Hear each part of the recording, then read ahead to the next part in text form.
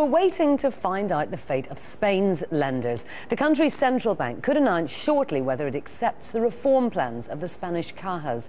The regional banks need to raise more than 15 billion euros in cash or face the prospect of being nationalised.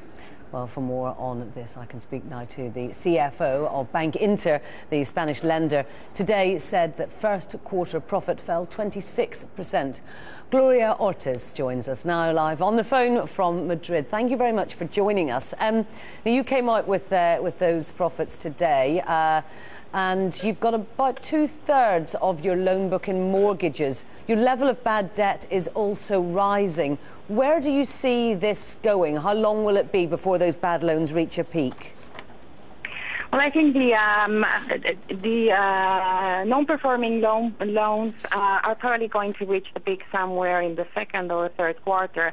Already, I mean, when we look at problematic assets in Spanish institutions, we have to take into account not only non-performing loans but also foreclosed assets and substandard risks. When you look at that into just one figure, we have actually decreased the problematic assets by 1.8% in the quarter. So this means that probably the worst in NPL formation is over, and that next quarter is being stabilized in Spain. The peak shouldn't be far away, at least for Bankinter. Now, what do you anticipate the central bank is going to say about the cajas and the plans for them to be recapitalized? Well, I don't exactly know what they're going to say, but I'm sure that there will be allocation of prop capital, at least for some of the cajas that were the weakest in the recent with the compliance of the royal decree. And we also have had news about some of the mergers that failing, particularly the CAM merger.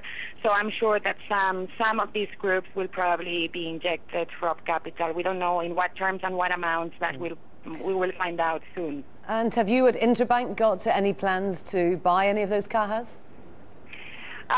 Well, Bankinter has always been traditionally an organic grower. We are very much, we think, and that we can still grow organically, particularly with the turmoil in the cajas.